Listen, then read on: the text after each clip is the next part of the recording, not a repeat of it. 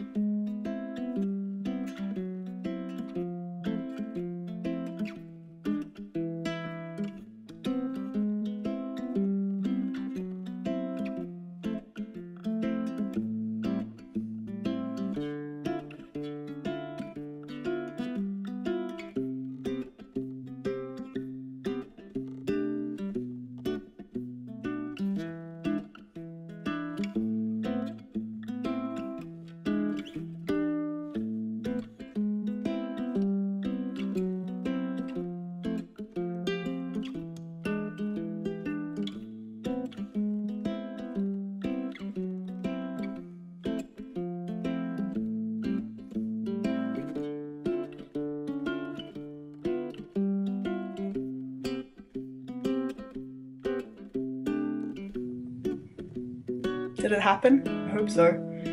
So, I think that's it at the moment. You probably won't hear from me for another week and a half or 2 weeks because I need to send my computer to London and I don't know when it's gonna get there. So I have scheduled a thing to go up the day I will be traveling to London.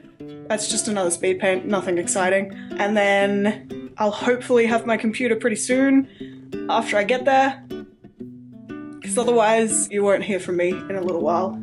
So yeah, don't assume that I've died. Just assume that express shipping is being a bitch, which, I mean, isn't too much of a surprise. Anyway, the next time I talk to you, I will be in England, hopefully.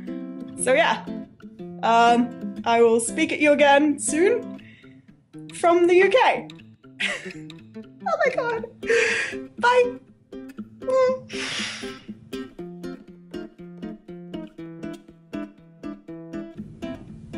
Yeah. I will miss her.